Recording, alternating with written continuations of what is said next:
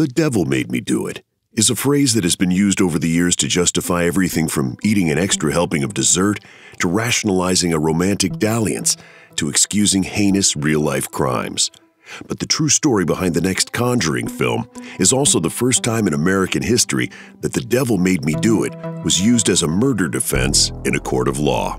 In 1981, a man murdered his landlord. The case didn't get much notice, even after the man accused of the murder claimed he didn't do it. What caught the public's attention was the defendant's claim that the crime was actually committed by a demonic force that possessed him. Today on Scream to Screen, we're going to possess you with the true story that inspired the latest installment in the Conjuring film universe, The Conjuring, The Devil Made Me Do It.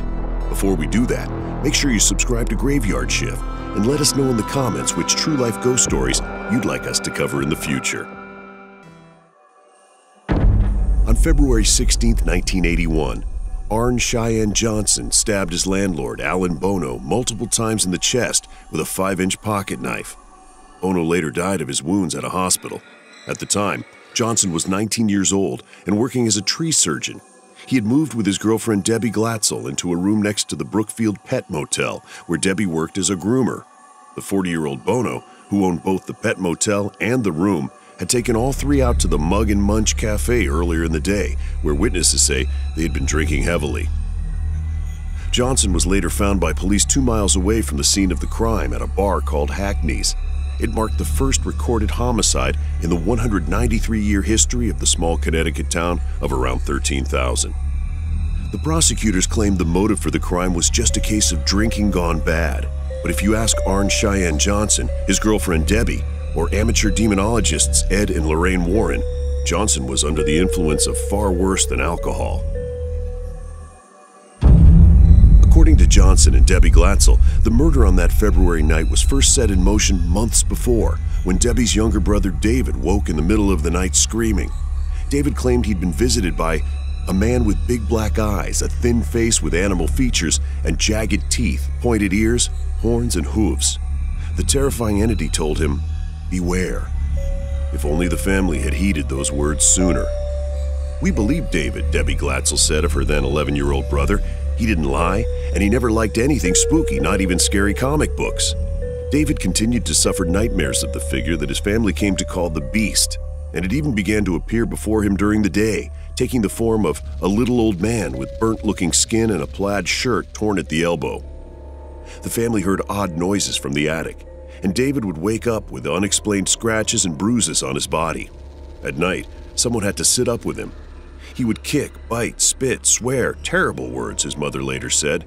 She also described invisible hands strangling him and powerful forces that would flop him rapidly head to toe like a rag doll. He gained 60 pounds in only a few months and quoted from the Bible and from Milton's Paradise Lost. In desperation, the Glatzel family contacted the local Catholic Church and eventually Ed and Lorraine Warren, noted paranormal investigators. "Right away, I knew there was something to this," Ed Warren said in 1981. "I felt like a good fisherman when he knows there's something on the line." Lorraine Warren claimed that while Ed interviewed the boy, she saw a black, misty form next to him and that David made repeated references to stabbings. She knew they were sitting on a powder keg, and in October, before Arn Cheyenne Johnson stabbed his landlord, the Warrens called the Brookfield Police Department to warn them that they were working with clergy in a home they thought to be a demonic lair, and that there was a potential for some violent act. Based on their investigations, the Warrens concluded that no less than 43 demons were possessing young David Glatzel. Further, the couple claimed they were present for 3 lesser exorcisms, which were attended, they said, by members of the local Catholic Church. However, a spokesman for the Archdiocese maintained that a formal exorcism was neither requested nor performed. Whether actual rites of exorcism were performed or not, the Warrens and the Glatzels claim they witnessed Arn Cheyenne Johnson repeatedly demand that whatever demon was possessing young David should, quote, "Come into me, leave the little lad alone." Unfortunately, according to Johnson's defense attorneys and the Warrens, something took him up on the offer. In the following weeks, Johnson seemed to change. Debbie claimed he would go into a trance, growling and saying that he saw the Beast. Later, he would have no memory of it, just like what had happened to her brother David. As Johnson's defense would later point out, he had never had any trouble with the law when he was younger. He had played Little League, sang in the church choir, and once used his earnings as a newspaper carrier to buy his mother an $80 car so she didn't have to walk to work. According to Johnson, the Warrens, and his lawyer, one of the demons that had been plaguing young David Glatzel had now entered the 19-year-old man and forced him to take the life of his landlord. The courts have dealt with the existence of God, said Martin Manella, Johnson's attorney.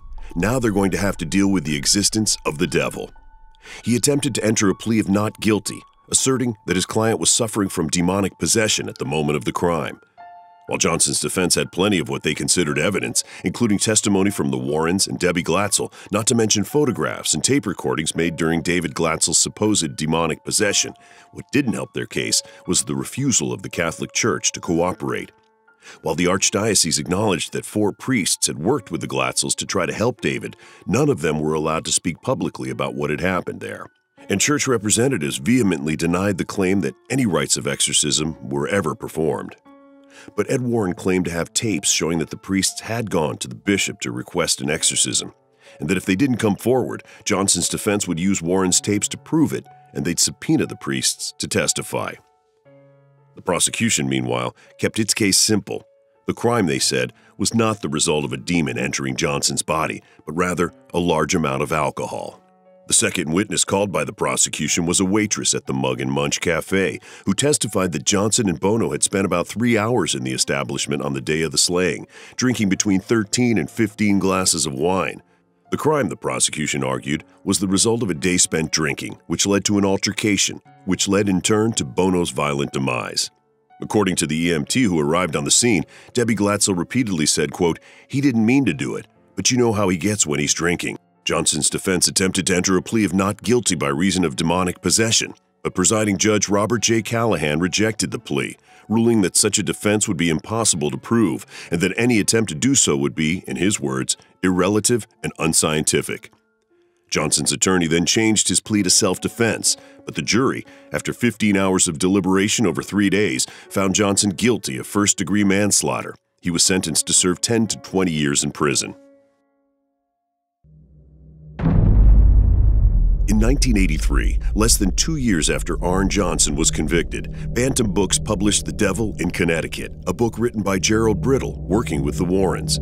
That same year, a TV movie called The Demon Murder Case premiered on NBC, also based on Johnson's crimes, albeit with the names and other details changed.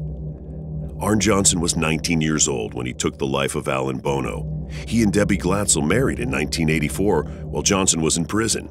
Ed and Lorraine Warren described the couple as very happy. Lorraine Warren told reporters, quote, "He's coming home to live in a very good family atmosphere." The couple indeed stayed together, and in January 1986, after serving a little less than 5 years of his 10 to 20-year sentence, Johnson was released.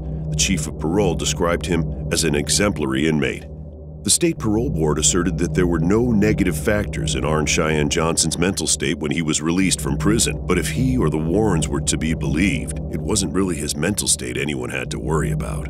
Fortunately, the Warrens also declared that Johnson showed no signs of being possessed following his release.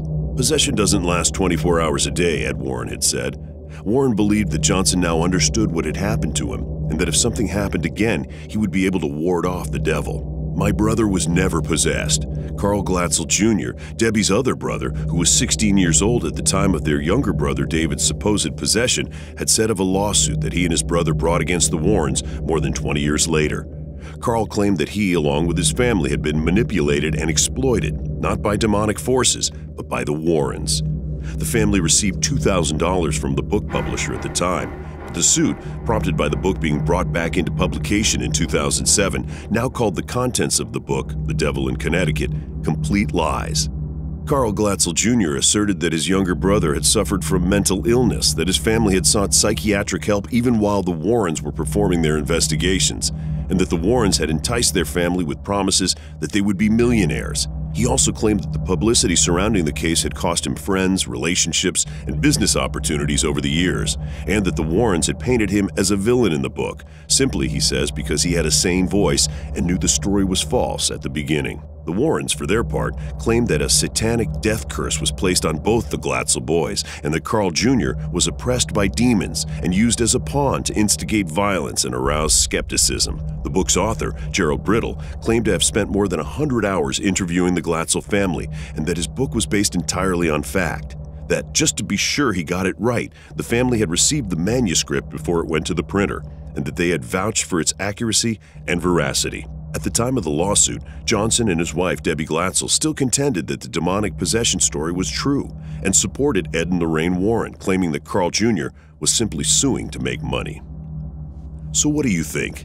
Was Arn Cheyenne Johnson lying when he claimed, "The devil made me do it"? Was he truly possessed when he stabbed his landlord to death? Did Johnson take on a demon from tormented young David Glatzel? Was the Catholic Church hiding something? Or was it all just a clever manipulation by the Warrens to garner fortune and fame? Let us know in the comments below if you have the courage. And don't forget, like, share, and subscribe for more videos from The Graveyard Shift.